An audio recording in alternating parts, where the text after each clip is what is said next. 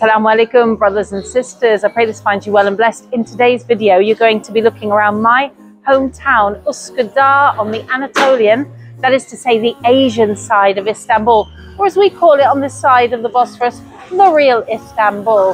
Welcome to the culture, the sounds and the history.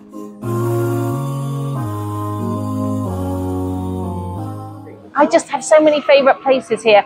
And you know what I really love about Uskudar today is that it's built on this great history of stones and faith, but it's still a vibrant center today. And the area I'm going to walk with you right now, it's been an intellectual hub, shall we say, for men speaking right into the night with their gulwas, cigarettes and their Turkish coffee, right from the 1700s to now. And of course, it's all backed up by this incredible, well, guess what? A mosque. You know, something I've learned is that cats and dogs, to a degree, live better outside. I'd never really got that being an English person. We're so obsessed with having them in our lives. But when I see the cats here, they have their own kind of community. They have their own jazzy stuff going on. And they run things here. Look how cute they are. And it's, by the way, it's not just women who feed them, it's the men too.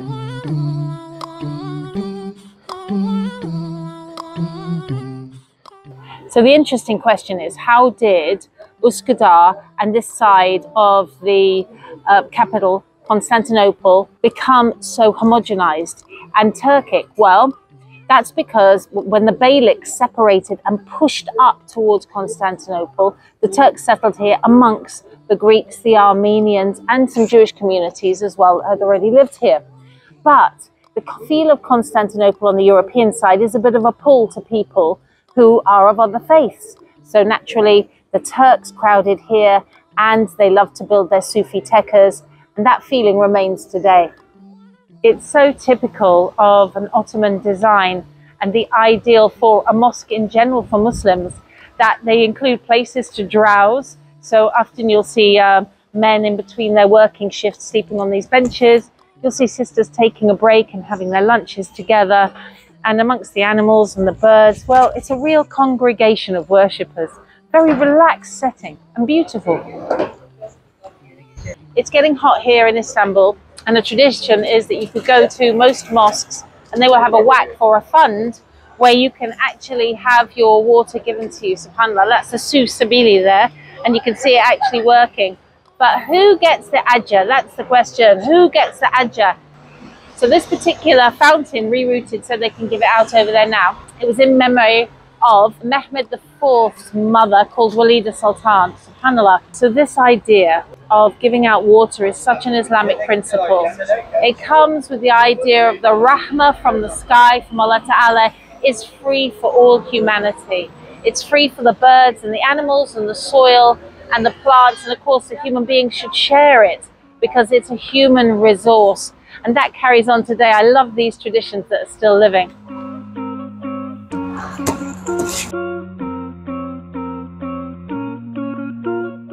Something else I love about Uskudar, but actually Turkey generally, is that the water fountains are just a part of life. They're literally everywhere. You stop noticing them after a while. In fact, there's a huge fountain over there I didn't notice for 6 months. Look, you've got your shopping centre there and you're just walking past, and if you're a bit hot and you splash water on your face and it's all drinkable. Allahu Akbar. Honestly, that's caring for people. From the time of the Prophet, peace be upon him, this idea that water is a ni'mah, a blessing from Allah, that we must share and that we get blessings from it if we do share, well, that's continued all over the Ottoman Empire. Here you can see, right in the heart of Uskudar, you get off the ferry, first thing you see is where you can get some water. So just think of this, as soon as you get off that ferry, that boat, or the train, the first thing people would have wanted was, where do I get some water? You didn't have to shop to buy it, you didn't have to buy it in plastic. It tastes pretty good. You can just go right here. And if you look at the design, it's really interesting, because Turkey gets pretty hot, right? I can tell you it does. And this, I reckon, can shade, what do you think? 30, 40 people underneath it, mashallah. Free water sources, Ottomans. This was built in 1728 in memory of Emetullah Rabia Sultan. That's the mother of Ahmed III. I always think when these things are dedicated to women that it just shows this isn't a faith of misogyny, it's a faith of loving the mother, if anything. The royals in Europe didn't love their parents, right? But I think what Islam gives us, subhanAllah, is that we have a way of showing our love even when they've left us. So you can build a water well or a fountain, or you can feed the poor, set up a waqf. We have things that still serve them, and I think I feel really blessed that we have that as a community, subhanAllah. Assalamu alaikum. Sandwich. Sandwich. Okay. One. Fifth. Thank you.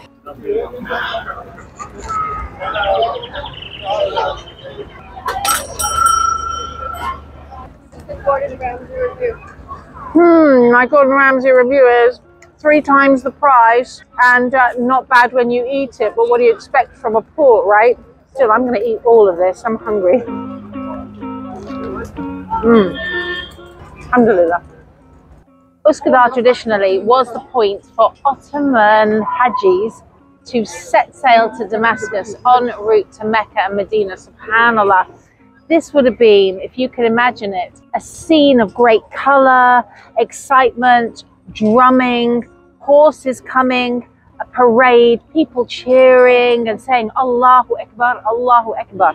And the sultans traditionally as well gave special gifts for the governors of Mecca and Medina, and these would cover the expenses of those projects that they had there, subhanAllah, and they'd go with the Hajjis as well. And what a beautiful scene to imagine. If you've been following me on social media, you know that I've had some interactions with the local birds. I've had some seagulls nesting right on my balcony, and we came to a kind of agreement. And you have to come to an agreement with the birds here in Uskudar. I don't know if you can pick that up, but there are dozens and dozens of birds here right now, mostly seagulls, but there are over 30 types of seabirds that specialize in getting the fish and the human waste of this area as well. So here is another mosque by the great architect Mimar Sinan. The narrative goes that the legendary architect didn't want to harm birds whilst making the mosque, but did want to keep them away from the worshippers and the beautiful stone. So he found with his engineering genius the precise spot on the Bosphorous where the 2 winds met and made it impossible because of the air currents for birds to fly over. And to this day, the mosque is known locally as Birds Can't Perch Mosque.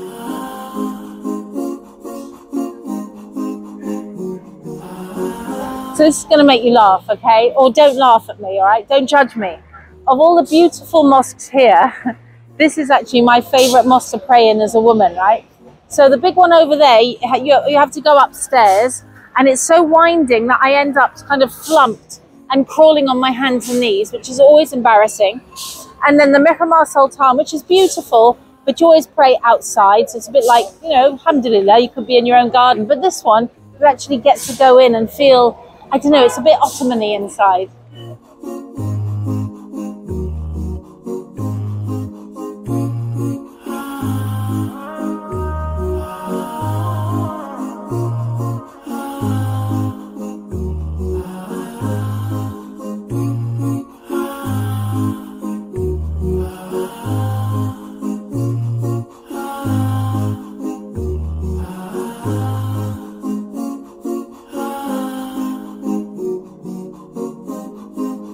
So what do I love about living in Uskudar today? Okay, it's easy to say everything, but I love the fact that those Islamic traditions, that heartfelt goodness of people still exists here. So when you get to know the shopkeepers, they will let you off 5 liras or, you know, little bits and pieces. But it's the Sufi traditions that carry on, the Islamic traditions. Let's listen. Alhamdulillah, alhamdulillah. MashaAllah, these look nice. Pancakes. Yum. Yasi kadayif. Yasi kadayif. Okay, mashallah. Oh, these are my fish, guys. At the end of the day, Assalamu alaikum, Abi. Nice to see you. Salam, salam. Tomorrow, inshallah. Take care. Thank you. Oh, I need to get some sweets. I need to get some sweets to give out to the kids at Eid, right? I guess this is where you get them. Assalamu alaikum. What I find really special about this area is that memory of Islamic adab remains today. There were stories, for example, not long ago, of the shopkeepers in Uskudar. They would look away when the person opened their wallet in case they didn't have much money, in other words, not to embarrass them. And they would also, when they bought things, the people of Uskudar, they would do great lengths in order not to show them to people, so that the poor wouldn't have to see food that they weren't party to. Yeah, it's the opposite of posting things on Instagram. In all, I think it's just a mirror of the Islamic values that were put down in this place by our forebears. It's easy to live here, there's kindness here, and it's just not as busy as the rest of the world. Alhamdulillah, come to Uskudar, come and visit. History, modernity. It's a good place to live, and may the Muslims be blessed wherever we live to bring goodness. Ameen. I hope you like this episode. Don't forget to like and subscribe to the channel, and I read all of your comments, so keep them coming, especially places you'd like me to visit and see. Assalamu alaikum.